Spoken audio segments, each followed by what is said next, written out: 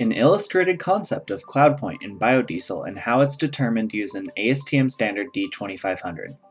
In low temperatures, biodiesel fuels can gel or crystallize, causing fuel filters to plug and fuel lines to clog, which can stop engines.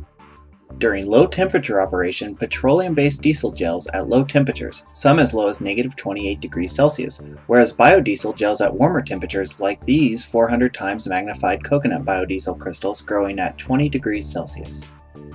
The cloud point is the temperature of the fuel at which small, solid crystals can be observed as the fuel cools. Feedstocks used to produce the biodiesel affect the cloud point temperature. Soybean oil feedstock produces a biodiesel that has a cloud point around 1 degree Celsius. Visible crystals show up in biodiesel made from canola oil around 0 degrees Celsius. Biodiesel made from jatropha oil begins to crystallize around 8 degrees Celsius.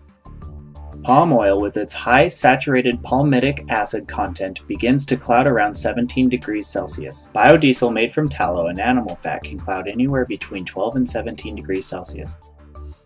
Impurities such as free glycerin and monoglycerides and feedstocks with a high fraction of saturates crystallize at higher temperatures and can serve as cloud seed, making the overall cloud point higher. Once the cloud seed is present, it is easy for other molecules to agglomerate because the molecules go to a lower state of free energy by doing so. This causes visible crystals to form a cloudy appearance. Here it is showing the visible cloud point in biodiesels of various feedstocks.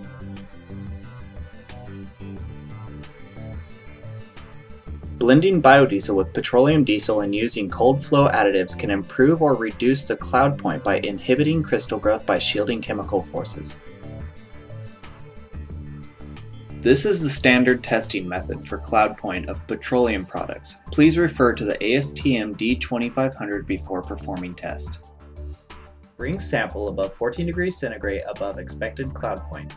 Remove any moisture present by a method such as filtration through a dry lintless filter paper until the oil is perfectly clear as stated in the standard. Remove any moisture from testing device. Pour the sample into the test jar to the level mark.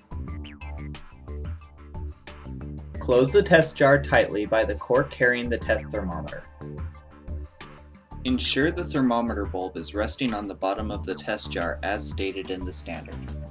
Place cork disc in the bottom of the jacket. Place the gasket around the test jar 25 mm from the bottom. Place jacket and disc 10 minutes prior to inserting test jar. Maintain the temperature of the cooling bath at 0 ± 1.5 degrees centigrade. This table shows bath and sample temperature ranges. Insert the test jar into the jacket. Never place a jar directly into the cooling medium. At each test thermometer reading that is a multiple of 1 degree centigrade. Remove the test jar from the jacket quickly but without disturbing the specimen. Inspect for cloud and replace in the jacket. If the oil does not show a cloud at 9 degrees centigrade, transfer the test jar to a jacket in a second bath maintained at -18 ± 1.5 degrees centigrade. Report the cloud point to the nearest 1 degree centigrade at which any cloud is observed at the bottom of the test jar, which is confirmed by continued cooling.